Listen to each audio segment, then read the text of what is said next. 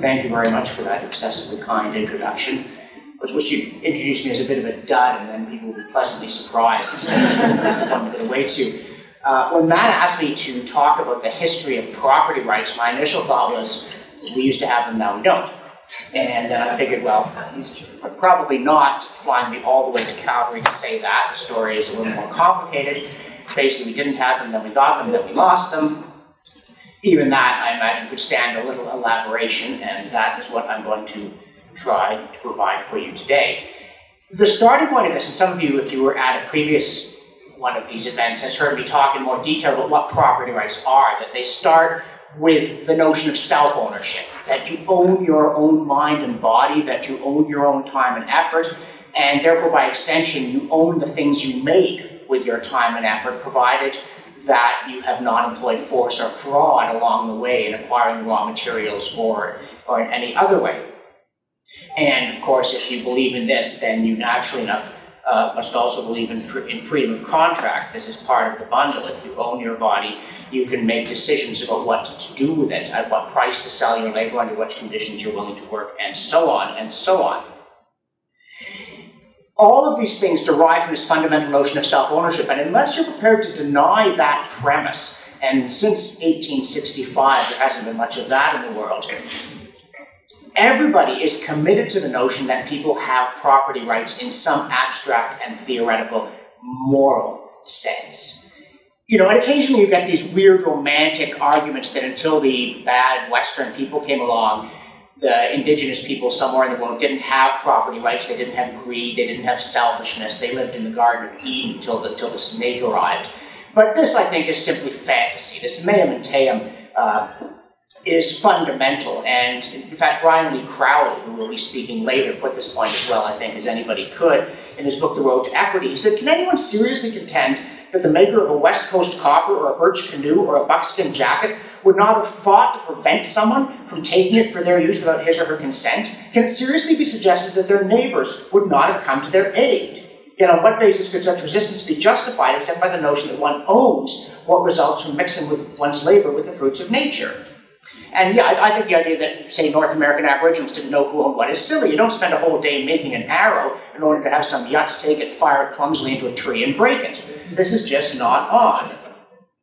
And this is, in some senses, true everywhere in the world, even today. Hernando Soto, who's a classical liberal advocate of third world modernization, places enormous emphasis on property. And he had a story about going to Indonesia because the Indonesian government wanted to ask him, how do we do this? And he said, and they said to him, you know, 92% of Indonesians live in houses, but we don't know who owns them, so we don't know how to assign title. Having not paid careful attention to the legal framework, we now find ourselves in a baffling mess. And how do we give people title to their cars, their machines, their office buildings? How do we know who owns what? And De Soto said, well, while I've been in Indonesia, I went to Bali, and I noticed that you walk everywhere in Bali, and every time you cross a property line, the dogs bark. So the dogs know who owns what. And I figure if the dogs know it, there's not much excuse for us not knowing it. I mean, and you get this French anarchist, Pierre-Joseph Proudhon, who angrily in 1840 said, property is theft. And I just would love to be able to travel back in time and help myself to his lunch or his coat on a cold day and see whether he really believed that. But the idea that in some sense everybody knows about property is by no means the same as saying everybody actually has property rights. That, in fact, the story of possession and firming up of and then deterioration of property rights is quite a complicated one. And it starts with the fact that although in a state of nature people understand property rights, and you know every Indian band has some feeling, they may have differences in the technicalities of the law, but everybody knows that mine is mine and yours is yours, and we're all committed within the group to enforcing the rules. The problem, of course, is that the group is quite small and the group is quite fragile. And in the state of nature, possession of property rights in practice is insecure. So people combine into governments for the precise purpose, as John Locke says, of acquiring title to their property. And Henry Sumner Maine once said that nobody is at liberty to attack several property and to say that he values civilization. The history of the two cannot be disentangled. That is to say that securing property rights is not only the goal, but in some sense it's the means of creating civilization. The problem, though, and this is where it starts to fall apart in recent times, something Hayek said in The Fatal Conceit. It would seem that no advanced civilization has yet developed without a government which saw as its chief aim the protection of private property. But, again and again, the further evolution and growth to which this gave rise was halted by strong government. And so, in some ways, you get a self-defeating process. As we develop a government strong enough to protect our property, we get a government strong enough to take it. And increasingly, the mechanisms devised to make sure it didn't take it have broken down. So, I was thinking when I was preparing this talk, by the way, there's nothing like explaining something to have to think your way through it. It has been very instructive to ponder how all this works and try to put it together. Because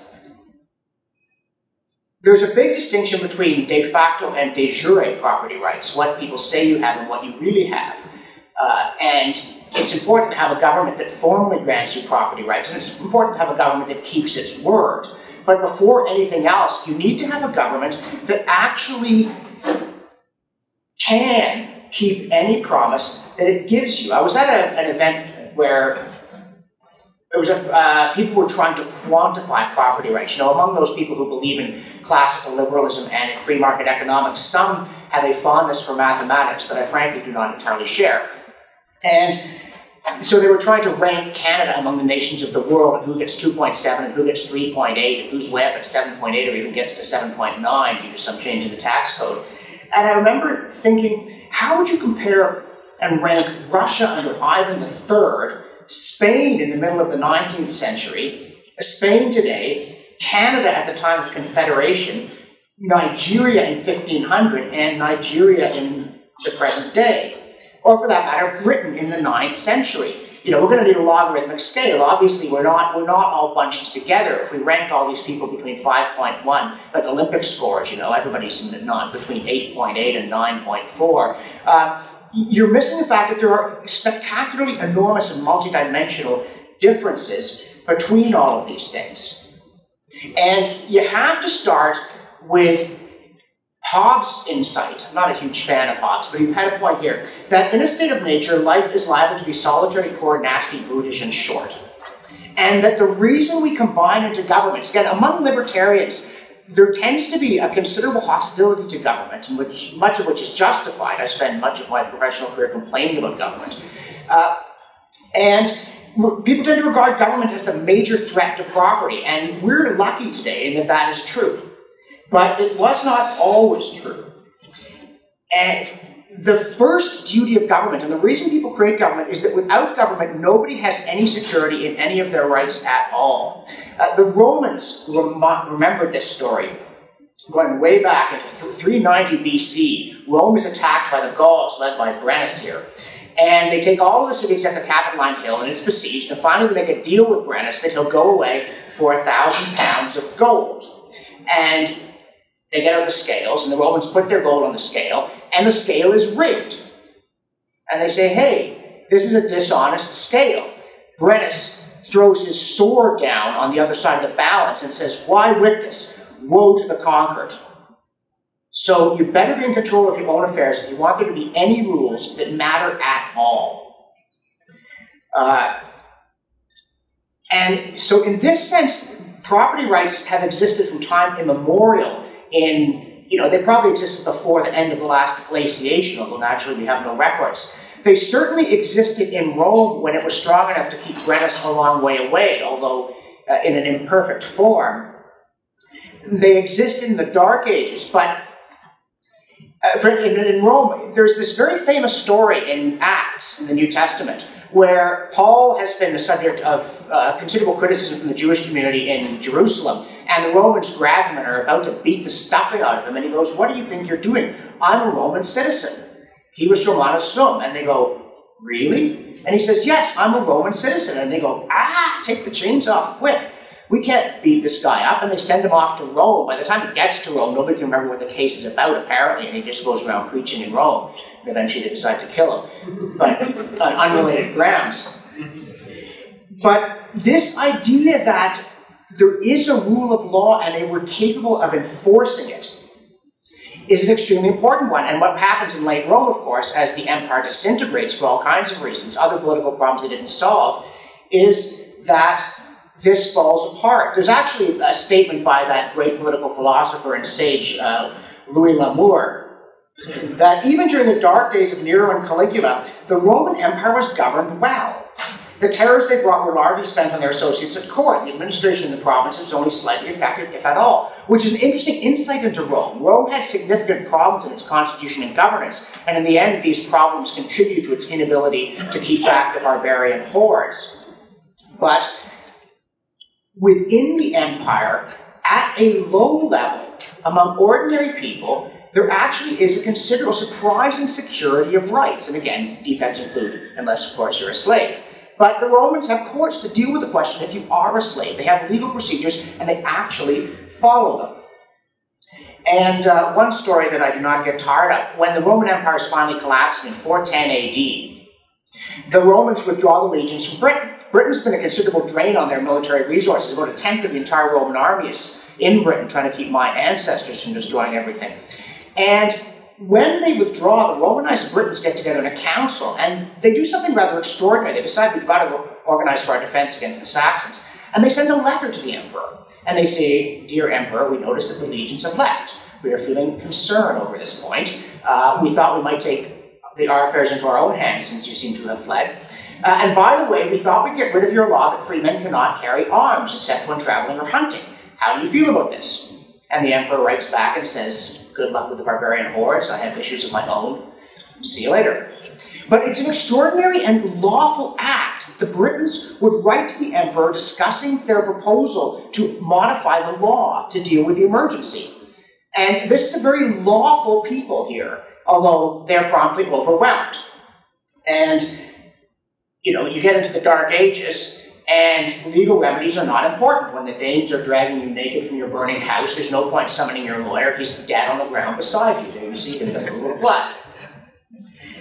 And this is, you know, it starts out with the Saxons doing this. When the Saxons show up, they're extremely bad news, but they very quickly get turned into the lawful people. One of the odd little miracles of history. How do the Saxons turn from the barbarian hordes into Christian guardians of order? This is not a story that I can tell at great length here, but it is undoubted that it happens. By the time we get to Alfred the Great, and those of you who've heard my Lost Legacy of Liberty speech know that I want a statue of Alfred on Parliament Hill, King of Wessex in the depth of the Dark Ages, a model of good government. If you don't know the story of Alfred the Great, you should look it up, but I won't tell it here. But Alfred somehow rallies his men, defeats the Danes, recaptures London, forces the Danish king to convert to Christianity, and then, as an adult, he teaches himself Latin because he thinks that learning has fallen into disrepair in his kingdom, and he wants to translate important books into Anglo-Saxon so they can be read. And these statues of Alfred, which they have in England, of course, the sword is important because he defeats the Danes and restores order, but he's holding it up as a cross because the concept of a moral order incarnated in law, and in the other one he's holding a scroll, the emblem of the law. Alfred is the lawgiver. He is the man who respects the rights of the ordinary people and sees to it that they are in fact protected in practice. Among his other great accomplishments, when he's not busy with all of this, not an idle chap, he reorganizes the Navy to try and fend off the new wave of Viking barbarians. When the American Revolution happens and the Founding Fathers scrape together 4 ships to take on the British Navy, which is by this point down to its last 250 first-class men of war or thereabouts, they name their flagship the Alfred, for Alfred the Great. So this is a story that matters to them. And what you see in Anglo-Saxon England, when it is possible to prevent the Vikings and the Danes from burning everything that they can't carry off, they are a litigious people. Daniel Hannan talks about this in his book, Inventing Freedom, that it's extraordinary, looking at the written records of the Anglo-Saxons, just how prone they are to legal action. A great deal of their time is taking up writing legal codes, some in the form of royal decrees, other as restatements of inherited rights, and engaging in legal disputes over things.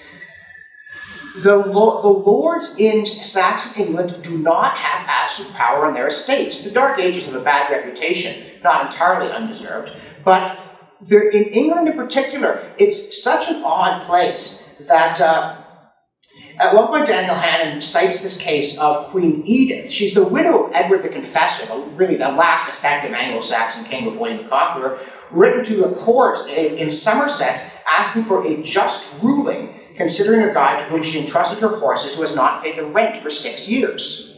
It is very hard to imagine a queen in France, never mind Persia or China, having to petition a court saying, I have had my rent withheld and I need you to give me a just verdict. There were other solutions in other parts of the world. But this is an extraordinary story, and I emphasize it only really exists in England and to a lesser extent in the rest of medieval Europe, in the inheritors of the Roman tradition, where there is a functioning legal system. And functioning is a critical word.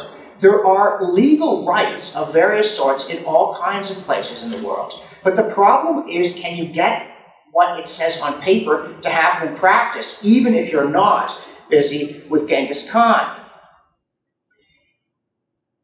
The English legal code is quite a remarkable one in several important respects. It's the common law, the tradition that we have everywhere except in Quebec, where I think the civil law, as in France, has been considerably influenced by the English example. I think French law, like French government, would be enormously worse if they weren't afraid of being jeered at from across the channel if they didn't get it partly right. The power of example is quite impressive here. But the common law, again, Daniel Hannan says, is based on the notion that anything not expressly prohibited is legal. And this traces back, both as a formal way of reasoning and as a folk way, to the notion of property rights. You own yourself, you own your time and labor. Therefore, you can do anything which there is not some good reason for prohibiting. You don't go around asking permission to do ordinary things in Anglo-Saxon England. You don't need to. The law says you don't. It intuitively embodies property rights, and it intuitively embodies property rights because, among its other fine qualities, it comes from the people. See, if you talk about law, we need a law. There ought to be a law. Oh, darn, who passed this law? You know, whatever your view of a particular law, where does law come from? Well, everybody knows that. Law is passed by legislators, increasingly these days at the behest of politicians and bureaucrats who force them to pass omnibus bills they haven't even read. But this is where law comes from, or else the law allows regulators to make rules, but it all comes through a legislature. But in Anglo-Saxon England, and in fact in Norman England, until the very latter part of the 13th century, there's no such thing as a legislature. So where does England get its law? How is it that England has this impressive body of law built on the notion that you're allowed to do anything just about as long as voluntary consent is involved? Protecting the right of contract, protecting property, forcing the queen to go to court if she wants someone to give back a horse instead of just seizing it because she's the queen. It comes from the people. It rises up from the community. It is that set of rules under which we have always agreed to be governed, and without which we will not give our consent to the rulers, and we don't just mean that in a theoretical sense. And this is quite extraordinary. We are going, at some point, I promise, to get to Magna Carta. But when we do, we are going to come up with this fundamental statute-like object, a statement of liberty, which as late as Winston Churchill still seems to be the foundation of the rule of law in the Anglosphere, that is not a piece of legislation. And yet it expresses the will of the people. When the Americans in 1789 create a constitution that says, we the people, they're not innovating. They are trying to stop innovation. They're trying to prevent the king from revolutionizing the system under which they have been governed from time immemorial. Now, I don't want to get hysterical about this here. William the Conqueror, who is, when he takes over England, and his rather dubious claim to the throne that he puts forward, clearly an important part of William's claim is that the people who didn't agree with it lie dead on the field at Hastings. And when there's a revolt in northern England against William in the latter part, 1069, William, harrows the north. There is severe devastation in the area around York that is so bad that 50 years later, basically, it's a wasteland. And the king can do this, in some sense, every bit as much as Genghis Khan or anybody else could have done. Except, this is an aberration. When William becomes king, he promises he will observe the laws of Edward the Confessor. The laws of Edward the Confessor, the old last Anglo-Saxon king, are thought to derive from the laws of Alfred the Great. And although clearly there is some discontinuity in specifics, in spirit and in tone, it's actually true. And William cannot assume the crown, despite his ability to carry out this kind of repression, if he is confronted with a military threat. He cannot govern the country unless he promises to obey these laws and actually does it. And, you know, I don't want to overgeneralize this here. On the plus side, the Normans get rid of slavery. There's still slavery in Anglo-Saxon England. The Normans get rid of it quite quickly, which is a major step forward for property rights. You know, if you own yourself, someone else can't own you. This is not a complicated thought, though it can be a complicated political puzzle. And the effort to restrain the power of the crown, particularly when it comes to powerful people, is a long and troubled one. Edward Coke, who's another of the guys that I would like to see a statue of on Parliament Hill, is a heroic figure in the late Tudor and early Stuart period. He is Speaker of the House of Commons under Elizabeth I, then he's Attorney General. He is subsequently head of the civil and then the criminal court under James I. Then he's a political prisoner under James I because he keeps sassing the king. And then he winds up a leader of the parliamentary opposition at the very end of James's reign in the early days of Charles I. And at one point in his writings, he says that there is no torture in England. And yet, as Attorney General, he actually signed off on torturing people. It's a little complicated there. But really, if you want to get tortured in England, it's important to be a powerful person and to be involved in intrigues in court.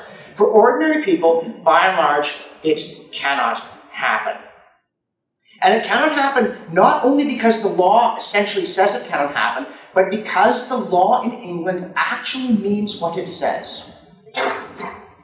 That it really is operative in a complicated and procedural way. There is a maxim in English law, no right without a remedy. And this can sound like a cynical maxim, like if there isn't something in the law book, then you're out of luck, Charlie. It's like there's another principle, the crown can do no wrong. That's a rule that's very easy to misunderstand. If you live in France, again, never mind if you live in Russia, there's a rule that the interest of state override ordinary legal protections. And so the crown can do no wrong in the sense there that acts of the king are inherently legal. But in England, it's exactly the opposite. The crown in England is incapable of giving an illegal order. And therefore, no illegal order from the king has any binding force on anybody, and anybody who does something that is against the law because the king told him to is thoroughly answerable in court for what they have done. The maxim in England is that the king is literally incapable of ordering someone to commit a crime for reasons of state or for any other reason. And what is extraordinary about that is that this rule is actually operative from well before Magna Carta. When we get to Magna Carta in 1215, we are not seeing an innovation. We are not seeing people who said, good heavens, the king is a tyrant, let's fix that, let's get some rights. What Magna Carta is doing is saying that of all William the Conqueror's successors, the most odious by far is King John, a dishonest, treacherous, weak, violent, cowardly, sneaky man. And we are going to make him seal a document that lists all our traditional rights because he doesn't seem likely to respect them if we don't do that. And that's an extraordinary thing to do. The rights protected under Magna Carta, some specific ones we'll get to in a moment, but they are part of this common law that I was talking about. And the common law, under the reign of Henry II, Alfred is the only king in English history is known as the Great. But Henry II is the almost great. Henry II is the really pretty good.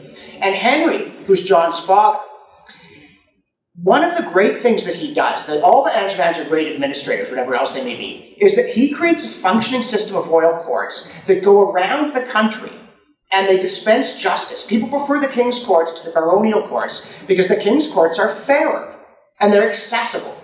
You don't have to follow the king around. Somebody did try to figure out what Henry did in one typical year of his reign, which included a lot of France, by the way. He seems to have traveled about 2,000 miles on horseback, which, you know, would take an iron derriere to do, and if you're on foot, you're never going to manage to keep up with it. But you don't need to follow the king to get justice. His courts will come to you. And when they do, they get local people to take a solemn oath to tell them what the rules are and what the facts are.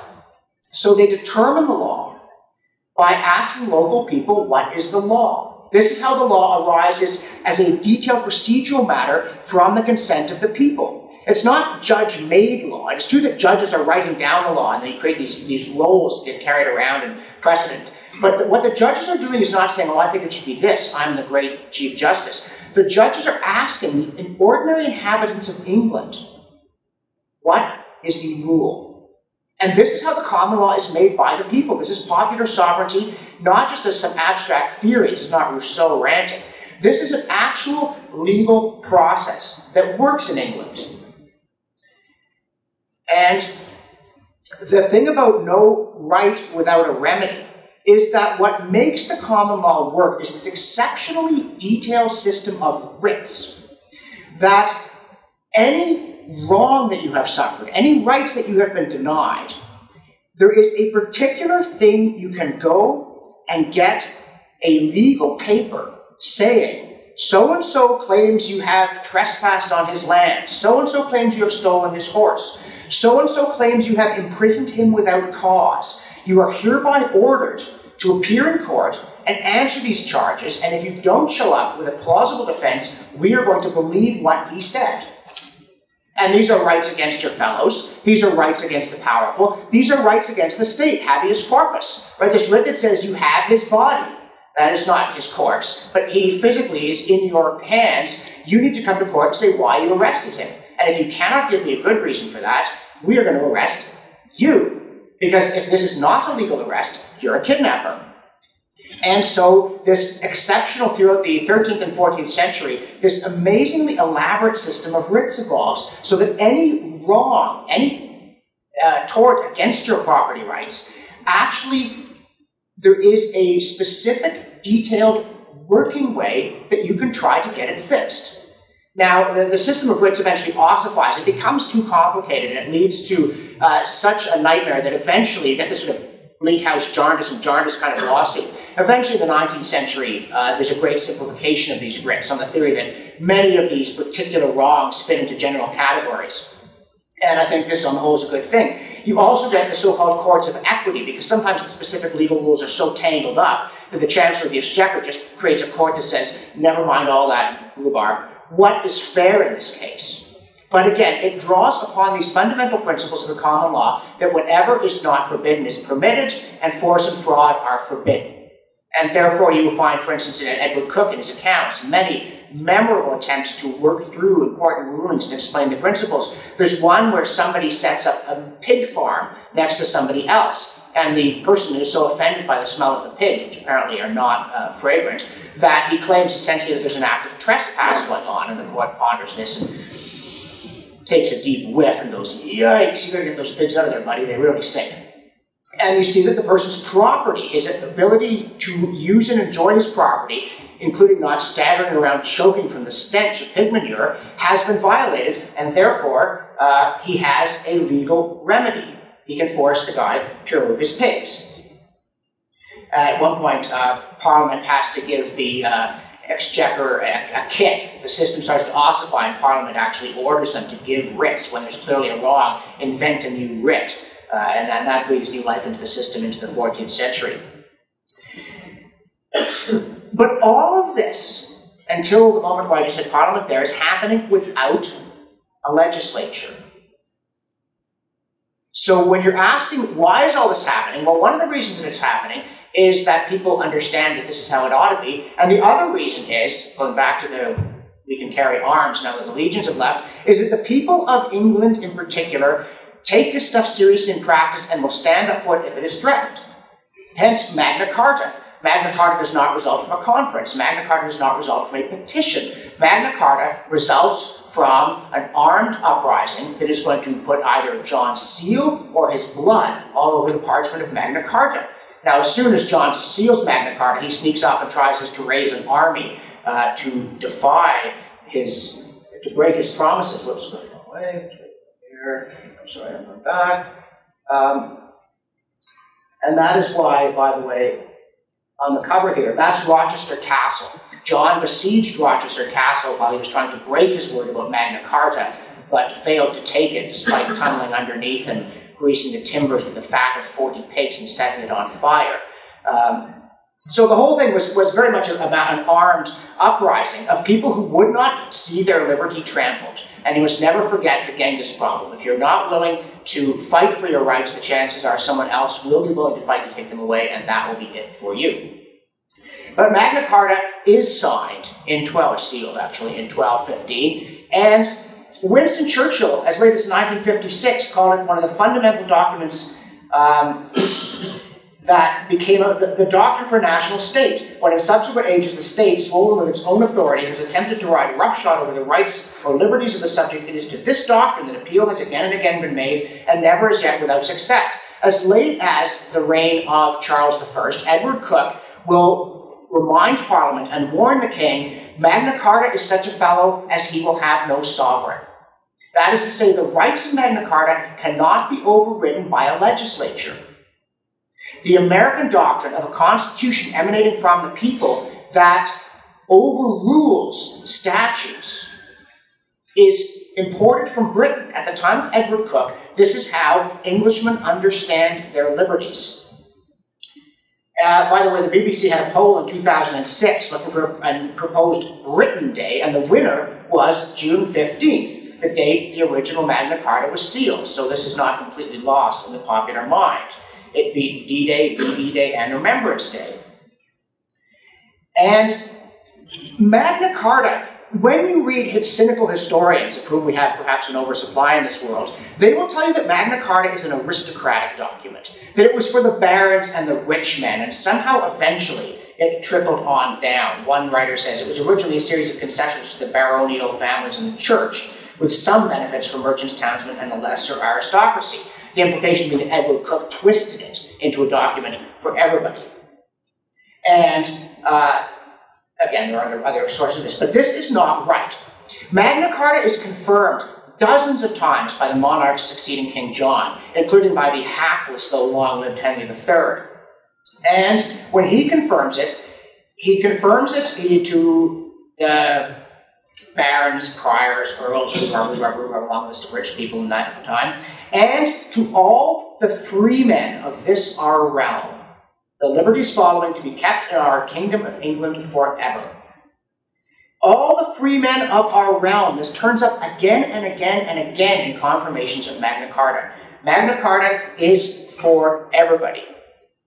So what does it say? Well, looky here. This is clause 28 of the original 1215. No constable or other bailiff of ours shall take the corn or other chattels of anyone, except he straightway give money for them, or can be allowed a respite in that regard by the will of the seller. Now, corn here is not the stuff you pop for watching a movie. Corn meant all grain, and the yellow stuff is still on the other side of the Atlantic waiting for Columbus to sail over. And on the way, by the way, he ate iguana and declared that it tasted like chicken. So people could please stop saying things taste like chicken. Okay, Columbus got there, he said it, we're done. But this is the takings clause, right here. No taking of property without just and timely compensation. It's in Magna Carta. And with the system of writs, this can be enforced. I think this is quite an extraordinary thing to find so early on. And Magna Carta, by the way, was read in all the cathedrals of England twice a year. So everybody would know what it said. It is for everyone in England. This is not about the barons. It doesn't say the chattels of any noble, besides the noble might be able to fight back, of anyone, except he straightaway give money for them. Not, yeah, you should find here's some script, we'll redeem it in the reign of the next king, but 3, straight away.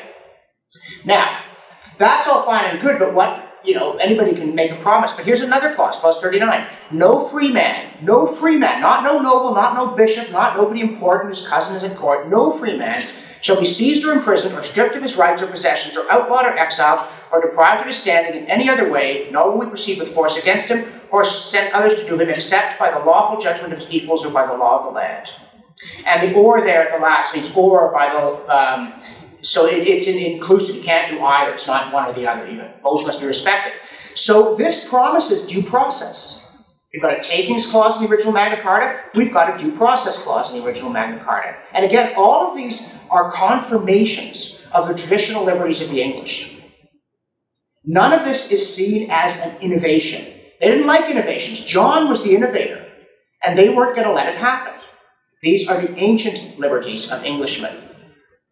And what else we got here? This one to me is amazing. Again, this is in the first Magna Carta, Clause 12. Scutage, my spell checker doesn't like, by the way. But aid is, basically scutage or aid means taxation. No scutage or aid may be levied in our kingdom without its general consent, except it's very specific. The ransom of our person, to make our eldest son a knight, and once to marry our eldest daughter. Because John is such a snake, he'll marry his daughter off 6 times to raise money if you don't put that in there. His brother Richard, the Lionheart, I don't know everybody likes Richard, he was worse probably than John. He kept getting ransomed for one thing. Richard once said he'd sell London if he could find a buyer. However, you'll notice that aged in the city of London are to be treated similarly, so no sneaky selling London. John's the sort of guy who might actually do that. One of his hobbies was starving people to death. He killed his own nephew in a drunken rage. He was truly an appalling character. But the general consent, there's a phrase that's easy not to focus on. But as I said, I say again, there's no parliament. Parliament has yet to appear. What are they talking about? They're talking about the notion that from time immemorial, the community's consent has been necessary for taxation. It has been necessary in the sense that you can only do it in the traditional way and in traditional amounts. All of this is in Magna Carta. And as Paul Johnson would write about the subsequent history of England, all revolts against the king were in the strict sense reactionary, including Magna Carta. Revolts always look backwards. There's an example during the American Revolution. There's an obscure battle somewhere in Maine, whose name always escapes me, where the leader of the rebels says to the people, "To preserve your ancient liberties, rally to the cause of the revolution." And the British commander, figuring he could use a little help in the tight spot, says, "To preserve your ancient liberties, rally to the crown." Everybody's agreeing that it's about preserving these ancient liberties. They're just bickering about who's going to do it. And frankly, I think the revolutionaries had the better of that argument, at least in America, over King George III. But they're all arguing about this. And I think this is amazing. And what is amazing about it is not only that they say it, but that it works. I have a concrete example. The Code of Hammurabi, which does deserve a brief tip of the hat, because it is the first really codified law anywhere. If you actually read it, though, it's completely blood-curdling, the stuff that happens. If you curse your father, various parts of you shall be ripped from your body forthwith. But this is how the Code of Hammurabi begins, with this particular declaration that Anu and Bel called Hammurabi by name to rule over the black-headed people and enlighten the land to further the well-being of mankind. See, almost everybody talks like this. I don't care how dreadful a tyrant is. They'll tell you they're doing it for the good of the common people.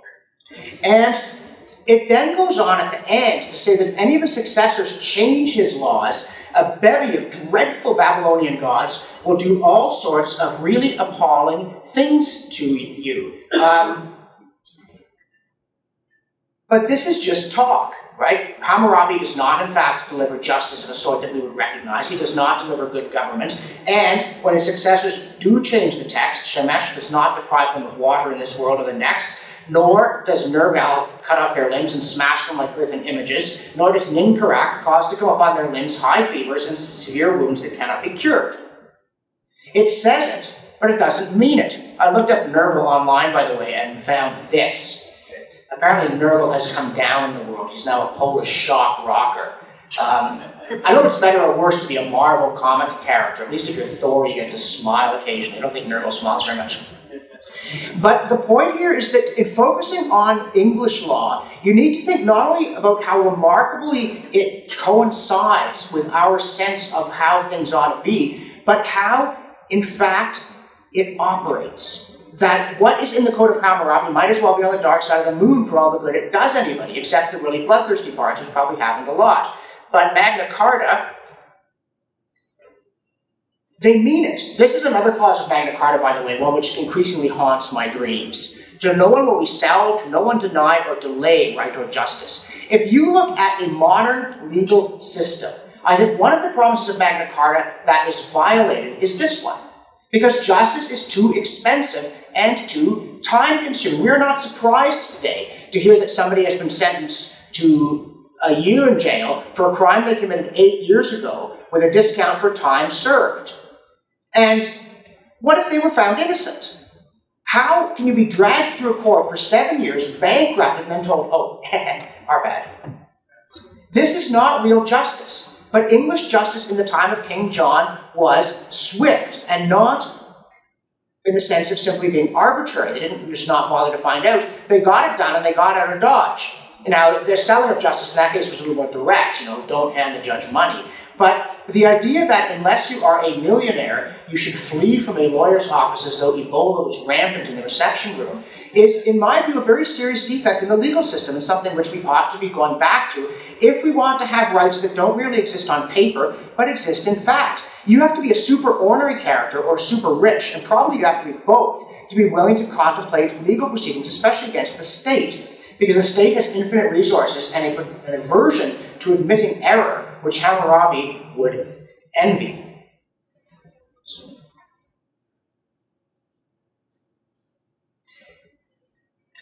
Now, there's another aspect, I think, of the effectiveness of the protection of property rights in the time of King John that deserves attention, especially because of what has subsequently, in my view, gone wrong. And that is that, I said that the Angevins were good administrators, and evidently they were. Even John, his enemies would not deny that he was a hard-working man who was capable of keeping track of a lot of details in his head. But there were no telephones. There was no email. There was no Skype. Everything had to be written on rolls of parchment and then carried about on a horse. There was a limit to what the state could try to do to you, for you, or in any other way. You had to make it count. Parchment, by the way, made from the skin of farm animals. Some of you may know the word palimpsest, a lovely word meaning a manuscript where something is written on it, something else had been scraped off. They were into recycling in the Middle Ages and other of its splendid qualities. Because you only get about 4 good leaves of parchment for a given animal. So it would take 200 to 300 sheep or calves to get enough parchment for a single Bible. There aren't memos in the time of King John, and there certainly aren't forms. And some of the kinds of petty harassment to which we are endlessly subjected nowadays would have been beyond the administrative capacity of any state, whether that of the English or, of my favorite counterexample, Russia. That's Ivan the Terrible, great name for a ruler, thank you very much. Neither of them could have imposed upon you the sorts of stifling regulations under which we live constantly today because the administrative capacity wasn't there, even if the will had been. It's one of the reasons that punishments in those days tended to be severe. You couldn't go after everybody, so you had to put the fear of God into them. And if you couldn't put the fear of God into them, you had to put the fear of sharp iron. In 1125, King Henry was so upset with counterfeiting that he gave the order that every counterfeiter should lose each of them the right hand and their testicles beneath. Again, this is where if you would think of criminals as rational actors and they measure the likelihood of being caught by the severity of punishment. If you feel that the likelihood of being caught is relatively low, you have to up the severity of punishment. And none of you are going to forget that part of this speech, even if the rest of it pours out the other ear as soon as I stop talking. And there was an example that Brian Lee Crowley is all too familiar with because it happened to me while I was working for him, and I think I may possibly have alluded to the matter occasionally in the office, about having a small renovation done on a very small cottage. And the incredible, petty, bureaucratic harassment of being accused at one point of having encroached on Crown Lake bed because a rock that I couldn't have moved with construction equipment was now the little 3-inch channel between it and the shore had some debris fall into it. And I had to dig out this channel and then email a photograph of it to the local conservation authority so that they would actually give us an occupancy permit. And at one point we had an inspector show up, and completely useless character, refusing to help land the boat or anything. And when he got to the cottage, he was meant to be inspecting the new part at the back, and he got up on the sun deck at the front, which had been there since I don't know, 1975 or something, and he whipped out his tape measure. He said, this railing is an inch too low. It must be raised. It's 41 inches, 42 or bust. I said, look, buddy, what do you care? You're not going to fall off it. In fact, when we bought the place, there were no uprights. So I put in upright railings, but they left a little gap between the cap rail and the upright because the cap rail was kind of high. Sitting in a chair, it was hard to see the lake, so I left a gap because that's no good. It's got to run all the way up. And I said, well, why? We've measured this. Nobody can stick their head through there, not even the most active and dim child you've ever met. It's too narrow. Don't care. So we have to tell the contractor, stop what you're doing, tear out the railings I put in, before it was just a gap, put in railings that go all the way up, and raise the cap rail 1 inch. So they pry off the cap rail, slice 1 inch slices off a 6x6 or 4x4, put them on top, nail them on, put the cap rail back on. It's weaker now because there are these stupid little 1 inch slices. Nobody is safer. It's nobody's business but mine. If I choose to plunge from my sun deck haplessly, I regard this as my outlook, right? My body, my sun deck, blah, blah, blah. But the state feels that 41 inches is an affront to man and God and 42 inches is fine, and they can now administratively enforce such a regulation. I'm not saying John wouldn't have happily done it if he could have, though I think his concerns lay elsewhere. But he couldn't do it, and neither could Ivan the Terrible. Ivan the Terrible could burn your cottage down, Ivan the Terrible could make you a serf, but Ivan the Terrible couldn't mess with your railings. He didn't have the administrative capability, and that is an important part, I think, of the story, that a state that means to do good, whether well-conceived or not, is now simply in a position to do things to you that none of them could. Now, Ivan the Terrible, by the way, one of the interesting things about Ivan the Terrible is that he generates the first law code-like object in Russia. And it's a pretty dreadful document. But what really matters about it is not what it says, but that it doesn't operate. That Russians do not acquire the rights put in the law code just because Ivan the Terrible said they should. At one point, Ivan the Terrible divides his kingdom into an outer and inner part, and he rules the inner part with a secret police force whose emblems are a wolf's head and a broom. And I don't think you need to know all the details to feel this is a distinctly sinister development. And obviously, it doesn't matter what the Russian law code says. If the wolf and the broom come for you, you're swept up, chomped down, or both. And then, after the time of troubles, you get the Romanovs, and they go, hey, wow, I wonder what the law of Russia actually is. We don't know. We've got Ivan's law code, but we've been issuing ukases and decrees and so on, and they're scattered across the chaotic bureaucracy that we possess here. So they try to draw together a new law code, and they basically have to write to people and say, have you got any laws lying around? You know, so obviously, how are you going to get courts to enforce a law that not even the Tsar remembers that his predecessor sent? And maybe it came from the false Boris or who knows what. But when they do cobble together a new law code in 1649, serfdom has appeared. It now exists, it is now regulated by law, but it was never created. That, to me, is the essence of lawlessness. That you could be usurped without a rule. It's bad enough watching slavery appear in the United States. Painful, detailed legal step by painful, legal, detailed step. At one point, for instance, Virginia specifies that slaves are subject to real estate law. So they're telling slaves, you are dirt, literally. You are actually legally dirt. But at least if the law must say you're a slave, the law could say you're not a slave. But in Russia, you get serfdom without there actually being a law. And then they don't bother updating it between 1648 and 1830. So that's a kind of lawlessness we do not live under, and be grateful for that. We have in this country, I think, some pretty bad laws, but we do have the rule of law. We are not subject to invasion or insurrection. We are not subject to massive disorder, and for the most part, what the law says is what happens. So if you can change the law, you can change the situation on the ground. And this is a great blessing. Do not let the whining, which I intend to engage in from here on out, conceal this point. This is a good thing. This is a very good thing, and it's a historically rare thing. Now, obviously, it's not done without effort. Kings of England make persistent efforts to overturn this system. And a lot of the story of liberty is this battle at a high level to constrain the king. Henry VIII, who I think is a particularly terrifying character, and who is known to tell the Speaker of the House of Commons, either you pass my bill or I am going to kill you, and nobody laughed. This was not an ice-breaking jest. This was literally business of the government. At one point, he wants to have a law that says that his pronouncements have the force of law. Richard II tried this, by the way. Richard II once said, "The law is in my mouth." He was promptly deposed and murdered in prison. So Henry VIII goes to Parliament and says, "I want a law that says that my statements have the force of law." And Parliament responds with a very short piece of legislation that says, "Sure, by all means, here you go, shoot." No, you don't. It says, "The king may, for the time being, with the advice of his council or the more part of it, set forth proclamations under such penalties and pains as to him and them shall seem necessary, which shall be observed as though they were made by an act of Parliament." Now you see it, but read the next clause. "But this shall not be prejudicial to any person's inheritance, offices, liberties, goods, chattels, or life." Now you don't. So the king can do anything that doesn't change traditional law, but he can't infringe on anybody's liberties. And when Henry gets extra frisky and decides, say, to break with Rome, seize the monasteries, that sort of thing, he must always go through Parliament. It simply fails. And notice chattels. There it is again, property.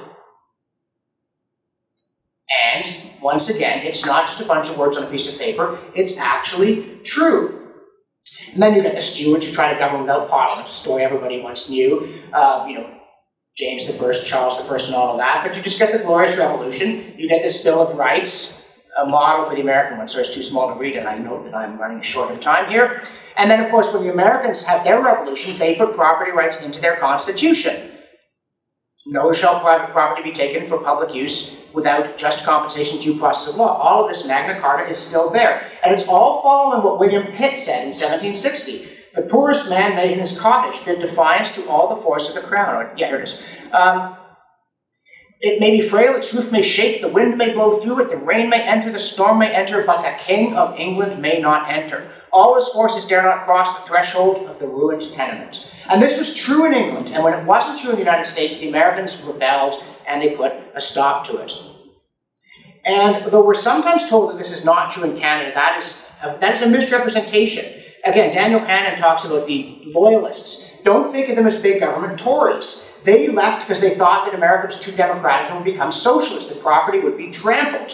As one of these, Daniel Bliss, who was from Massachusetts and was later Chief Justice of New Brunswick, said, "Better to live under one tyrant 1,000 miles away than 1,000 tyrants 1 mile away." When the judge ordered 2 rebels hanged in 1837, he said, "You live in a country where every man who obeys the law is secure in the protection of life, liberty, and property." The phrase Jefferson didn't quite put in the Declaration of Independence. In hanging the rebels, a judge in Upper Canada does say it. And Joseph Howe, when in 1835 he urges a jury to acquit him of libel on the grounds that his criticism of the corrupt administrators was true, British law said truth is not a defense. But Howe said, "You are free people, you live under laws of your own making, this is appalling. Will you permit the sacred fire of liberty brought by your fathers from the venerable temples of Britain to be quenched and trodden out on the simple altars your ancestors have raised?" And he says, "If not, I will go somewhere else until the principles of British liberty and British law have become more generally diffused." So this notion that the principle of liberty is backed by effective law is dominant in Canada as well as in Britain. The problem is we've lost sight of what property is meant to be at the same time that the state has acquired this capacity to nibble us to death, or not perhaps to death. The growth of the economy is so great that the more they steal, the more we create. But to put us under a degree of harassment in everything, from signing a contract, opening a business, anything you want to do now is subject to regulations beyond belief. Try building a fence in your backyard and see how many rules there are that do not give you the right to do anything you want with your property, provided it's not manifestly a pig farm level nuisance to your neighbors. And yet, this, I put the source on this one because it's so amazing, Canada signed this. Everyone has the right to own property alone as well as in association with others, which by the way is because civil law is not so clear on that, I think. No one shall be arbitrarily deprived of his property. And it was meant to go in the Charter. This was in Trudeau's draft of the Charter.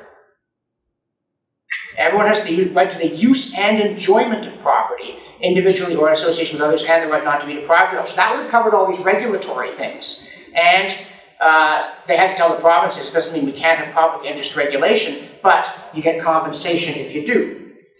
And part of the problem is that our understanding of property has shriveled to the point that we think of it as selfish, that we think that it is in conflict with that high-minded thing called public use. The old rule said, of course, sometimes takings are necessary for all kinds of well-understood reasons. Transaction costs hold up free riders, but the way you balance the public against the private interest is the state has to pay for it. And if it's not worth paying for, obviously the state was making it up. They were claiming greater benefits than would really have arisen, and they're minimizing the cost to you. But the other problem is that the government is now in a detailed position, as this is happening, to regulate in a way it never could regulate before, to deprive us of property a little bit at a time while saying, look, you still own it. Nothing bad has happened to you. We shall hear more about this, I think, later. But this kind of notion, and it's much more pronounced here than in the United States, that restrictions on use of property are not a taking, provided you still own it. This is exactly wrong. If the government builds a pig farm and you cannot breathe on your property, the fact that you still formally own it does not mean you have not been deprived of what is rightfully yours. But you see here this long arc, a concept that I think exists in every society, that what I make with my own time and effort is mine, provided I have not been dishonest or violent in the process. Being protected by law, actually coming to exist, that noble promises are in the law code, and you, the citizen, have remedies that mean you get what it says. And there's a long rising arc. When you do that numerical comparison I was talking about, you think about the Sherlock Holmes stories. Watson casually slips a revolver into his pocket. You are secure in the possession of your property, including the right to defend it. Victorian England has an amazing degree of liberty under law. And then in the last 100 years, losing sight of the notion that self-ownership is a positive good, not a painful concession to the greed and selfishness of a mass of citizens with money, and the growing capacity of the administrative state in the name of the public good to do whatever it likes and not have to compensate you because it says, but this is in the public interest. What are you, a meanie? These have converged to produce a rapid deterioration in our security and property. We're not, as I say, we're not under Genghis land. We are not under Ivan the Terrible. We live in a peaceful society, well defended. We also have law that mostly means what it says. I noticed that the Ontario government was just explaining why it made this loan to that medical hub in Toronto. They set up this fancy building that didn't fill with researchers. They weren't allowed to lend it money, but their excuse was it was a unique situation. That kind of reasoning, if followed any great distance, becomes extremely dangerous, but we're not there yet. The problem is we've lost sight of why self-ownership is good at precisely the time that the state has acquired an unprecedented capability to annoy us in small things. So the glass is half full, but we need to fill it again by reminding ourselves of why, in the first place, property is good and what the long struggle to protect it consisted of. How you do in practice what you want to do in theory. If we can do that, my little summary about we had it, we didn't have it, then we got it, then we didn't have it, can end happily with, but we got it back.